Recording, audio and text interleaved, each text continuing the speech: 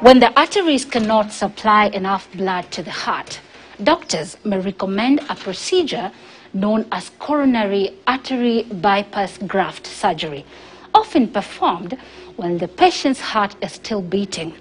In this episode of Health Digest, I take you to the operating room where doctors are performing a surgery on a 57-year-old patient who presented with up to 4 blockages. Come with me.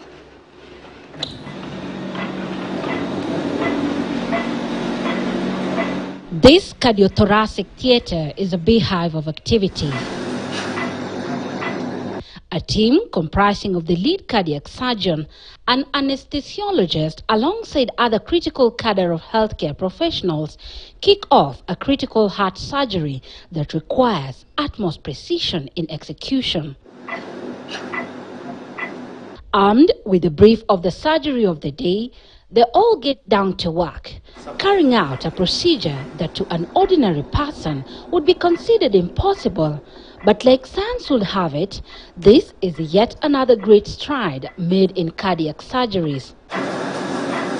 With their sharp scalpels alongside other surgical tools, they meticulously cut through the patient's body to get access to the small yet vital organ in the human body, the heart. 1.25. The surgery kicks off at exactly 9:59 in the morning. A bypass surgery known as beating heart surgery or the coronary artery bypass graft surgery.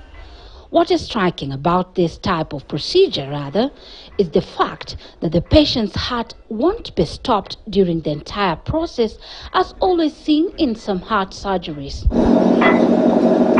Dr. Sunil Kumar Dubey is steering this procedure. He is also the head of cardiothoracic surgery at Medihill Hospitals. The patient on the table came in with 4 blocked arteries that were affecting the supply of blood to some parts of her heart. In this patient also, if you see what we have operated today, this patient was having, this is the right, the black sketch is of patient's own blood supply, heart blood supply, coronary arteries. This is right coronary arteries. This is left main coronary artery dividing into LAD and circumflex artery. Okay.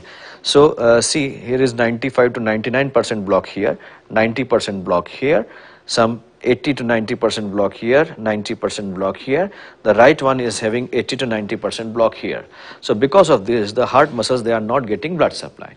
So what we have done is, we have taken a vessel from inside of the chest and we have attached it here. So because of blockage, the blood was not going, so that will go through this.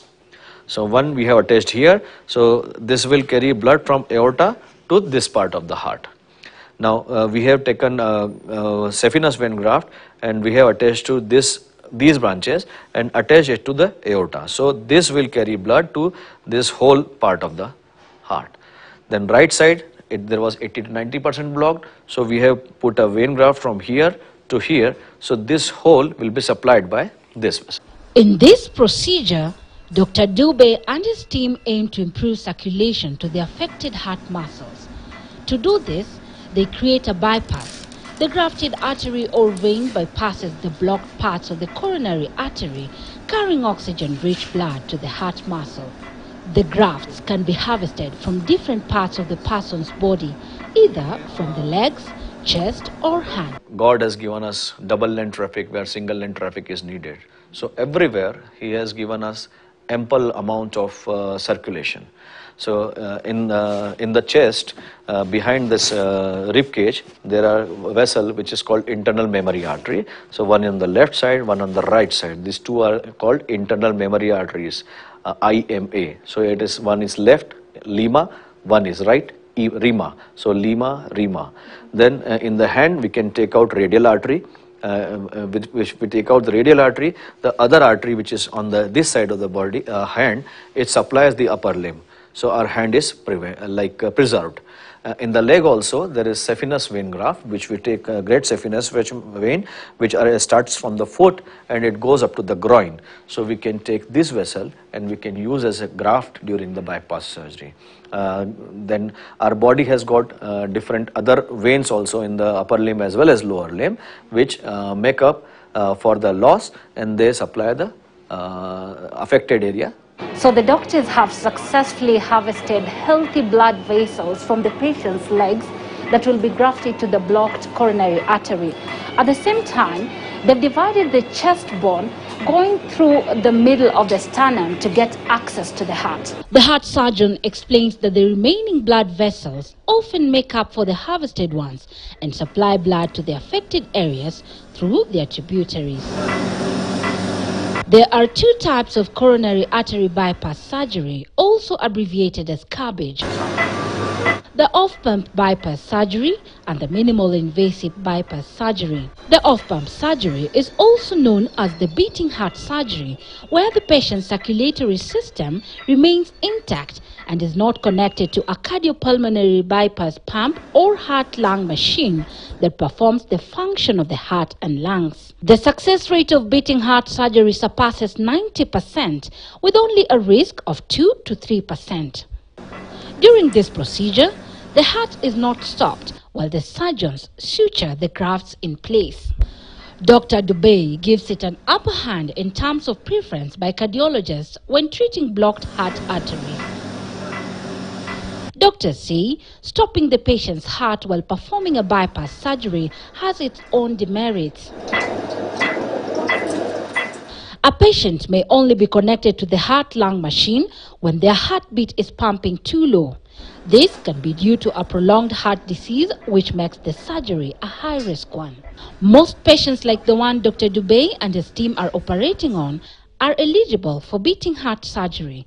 However, if they have an underlying condition which is too actively involving the heart, or just had a recent attack, or those with an accumulation of calcium in the arteries are not eligible for the beating heart surgery, but rather the surgery that requires their heart to be stopped and are connected to the heart-lung machine. Traditionally, we have been doing this kind of surgeries by putting the heart, taking the blood to a machine which is called heart-lung bypass machine, then stopping the heartbeat, and then we operate these patients. But because this is an artificial machine, and the function of heart and lung to be taken care by an artificial machine, so there are certain disadvantages of that. So avoid, just example is in chances of infection, then that inflammation can occur in the whole body, there may be bleeding, there may be risk of paralysis also to a patient, which is called stroke, and some kidney problems in such kind of patients. So to avoid this, gradually with the evolution of technique, now we are doing beating heart surgeries, in which we do the same surgery but without the heart to stop the beating. With the beating heart surgery, there is less handling of the aorta, less chances of stroke, less bleeding, and chances of infection. The duration of stay in the intensive care unit ICU and the ward is also shortened.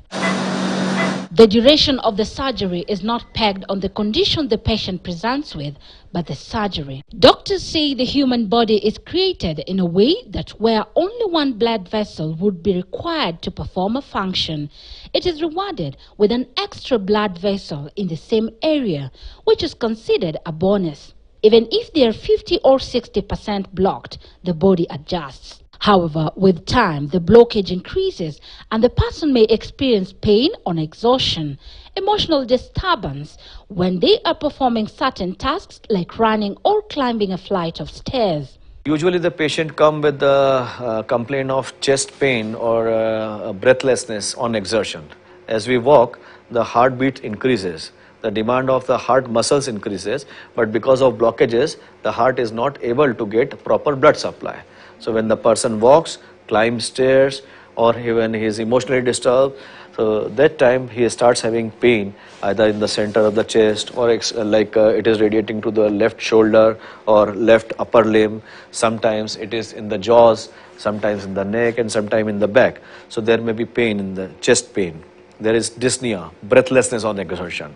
some people, especially there may be palpitation, what we call as abnormal feeling of the heartbeat, whether it may become a bit high or even sometimes low because of heart attack.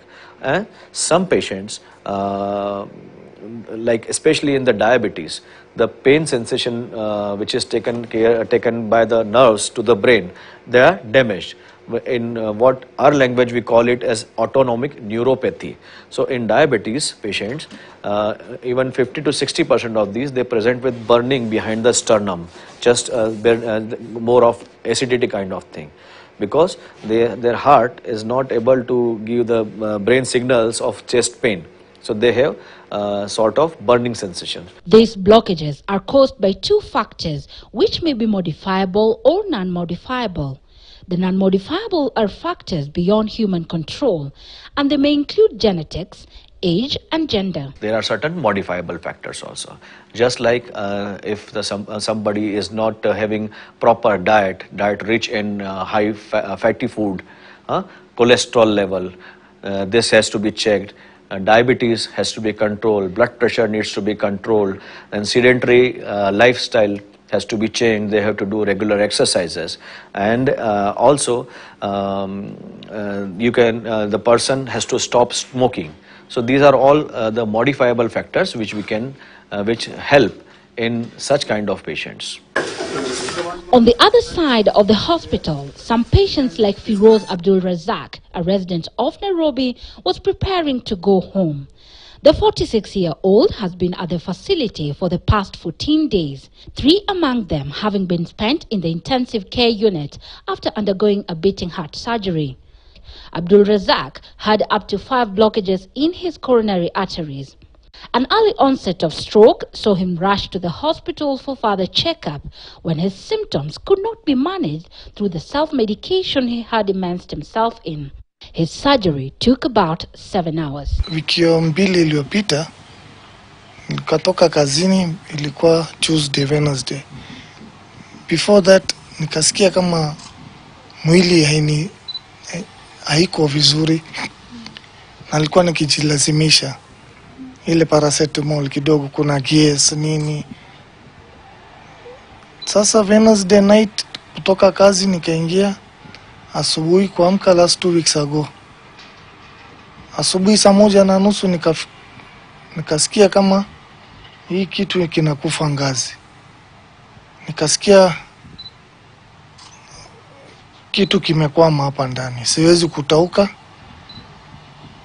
Nikamwambia bibi yangu, this is not a normal thing. He attributes his health predicament to the soothing but lethal puffs of the cigarettes he smoked, only to realize that just like the fast disappearing smoke from those cigarettes, he was slowly exhaling his health away. Amesema 90% ni sigara, sababu hiyo nicotine ina block your veins. Kivuta inaingia direct. Nikicalculate my years, I'm smoking since 30 years. 1, 2, 3 sigara 4 pia 5 ya siku. The nicotine goes inside every day.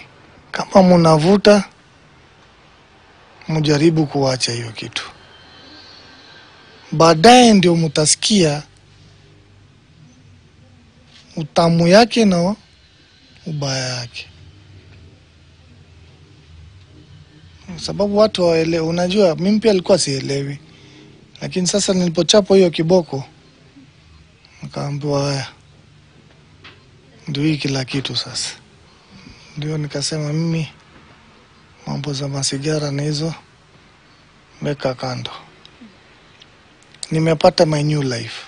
His recovery back at home also comes with some instructions like not to put any load on your chest, and this I should wear around 3 months to recover my chest, because if I cough I will feel a pain because they have done open surgery. Whatever I feel, they have taught me how to do it. he will also have to use this incentive spirometer to exercise his lungs and make them stronger as he heals from the surgery. after the surgery, they need to do good physiotherapy, because otherwise the lungs will not inflate properly. They will, there is a space between the lungs and our rib cage. So if they are not doing proper physiotherapy, their lungs are not inflated. So in such patients, there may be collection inside, and it may need again to be drained out.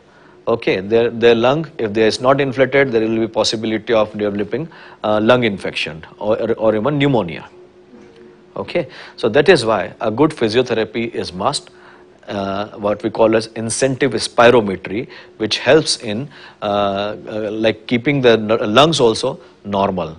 Otherwise, if they develop lung infection, they develop cough, cold, and this will cause further increase in the chest pressure, and every time they will cough, this bone will move and they will have more pain.